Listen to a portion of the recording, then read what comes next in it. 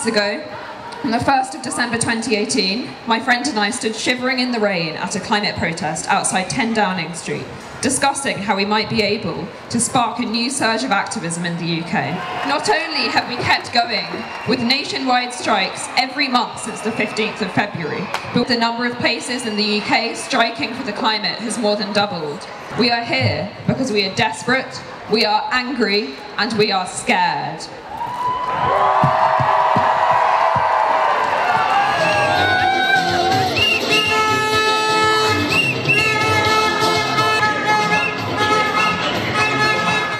Anna. That's my colleague Kasha. We've been striking for 7 weeks without non-stop. We are fighting for London living wage, sick pay, 28 days of holidays.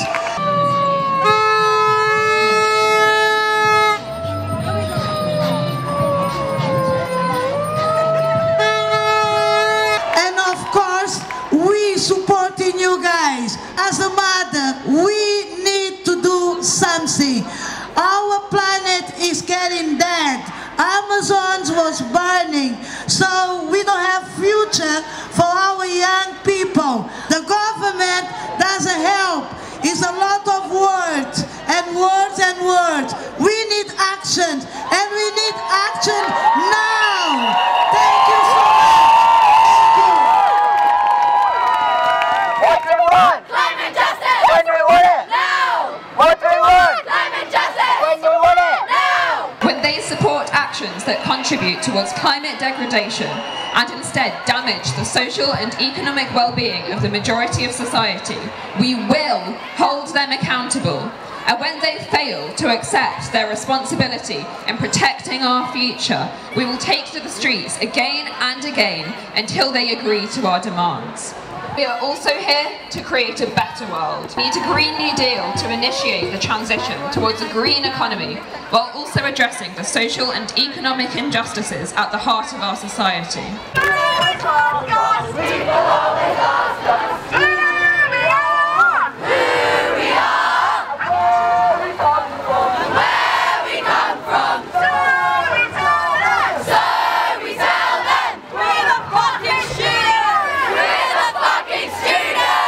Just transition in terms of dealing with the climate emergency does mean decent jobs and secure jobs.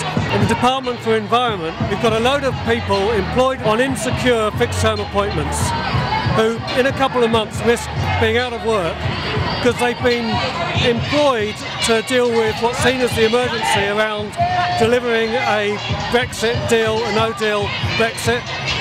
We're saying that there's a longer term, more important emergency that does require work, and therefore there should be secure employment for these people to tackle the climate change emergency, because civil servants have a key role to play in delivering policy, and we need urgently to see clearer cross-government policy to tackle this real issue.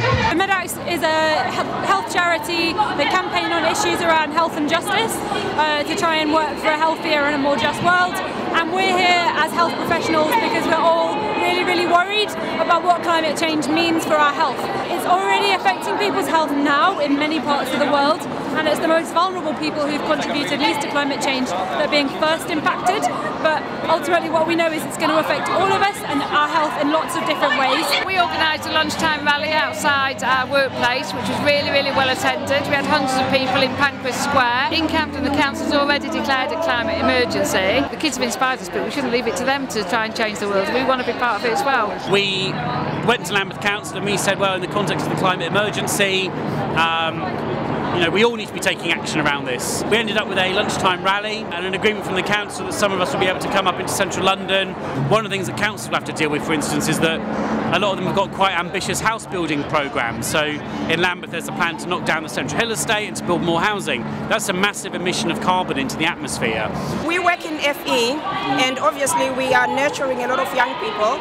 So we thought it would be a good idea to not just educate them, but to also lead by example. So we are here not just telling them to take action, but also showing them that we are also involved in creating a better world. We started at our Camden Road branch and we marched with the students down to Islington Town Hall, where we had some students speaking to the crowd that were there. Right now, we are standing alongside millions of people across the world who feel betrayed by those in power, who also feel the fear that you and I feel and hold a similar vision to the one that we do.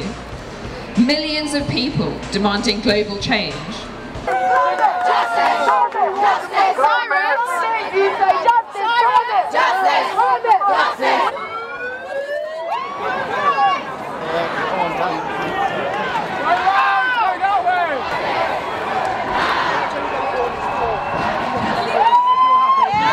I want to send a message to the government that we will not stand for their bullshit excuses any longer. Whilst our small window of opportunity for saving the planet is shrinking rapidly, we don't have time to delay for another day. I want to pledge to work with you for a radically different future, where we keep fossil fuels where they belong, in the ground. It is about investing in good quality, well-paid, good jobs in green energy generation. That green industrial revolution can bring about, I believe, 400,000 decent, good quality jobs. And I'm so glad that the potential Labour government have committed themselves to the kind of social transformation that we need and investment in jobs.